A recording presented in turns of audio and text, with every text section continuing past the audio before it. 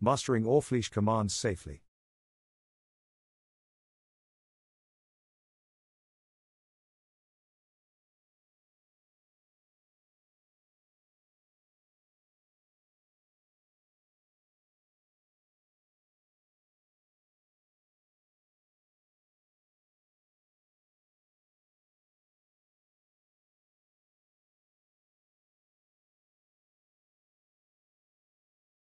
Mastering off-leash commands safely. Having a well-trained dog that responds reliably to off-leash commands is a testament to the strong bond between a pet and their owner. Off-leash freedom allows dogs to explore, exercise, and enjoy a more natural behavior while still being under control. However, mastering off-leash commands requires careful training, patience, and an understanding of your dog's behavior. Safety should always be the top priority when embarking on this journey. In this article, we will delve into the steps and considerations for achieving off-leash mastery while ensuring the safety of your furry friend. The importance of off-leash training. Off-leash training is not just about convenience, it is essential for a dog's well-being. Dogs are naturally curious and energetic creatures that thrive when given the opportunity to roam and explore their surroundings. Off-leash activities provide mental stimulation, physical exercise, and social interaction that are crucial for a dog's overall health. Moreover, off-leash training is a safety measure. Start with basic obedience training.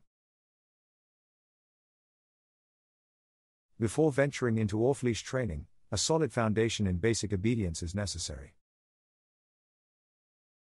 Commands like sit, stay, come, and heel should be ingrained in your dog's behavior while on a leash. These commands serve as building blocks for off-leash training and establish a strong communication channel between you and your dog. Consistency is key during basic obedience training. Use positive reinforcement techniques, such as treats and praise, to reward your dog for following commands correctly. This creates a positive association with obeying commands and reinforces their importance to your dog. Choosing the right environment. When you're ready to transition to off-leash training, selecting the right environment is crucial. Start in a secure, enclosed area such as a fenced yard or a dog park specifically designed for off-leash play. This minimizes the risk of your dog running into dangerous situations or getting lost. As your dog becomes more reliable with off-leash commands, you can gradually introduce them to different environments with more distractions. Recall, the cornerstone command. The recall command, often using the word come, is the cornerstone of off-leash training. It's the command that ensures your dog returns to you promptly and reliably, even in the face of distractions. Teaching a strong recall requires patience and progressive training. 1. Start indoors. Begin indoors in a low distraction environment. Use a cheerful tone and the command come, followed by a treat or praise when your dog responds correctly. Gradually increase the distance between you and your dog. 2. Move outdoors. Once your dog is consistently responding indoors, move the training outdoors.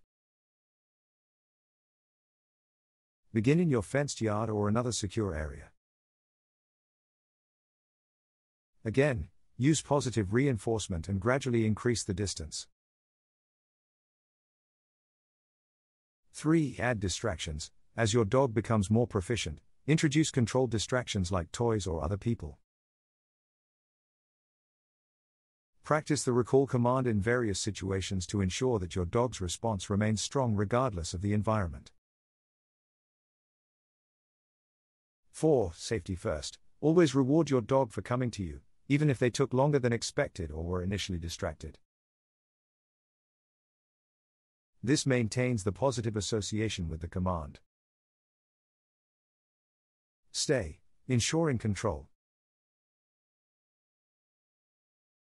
While the recall command focuses on getting your dog to come to you, the stay command is equally vital for maintaining control.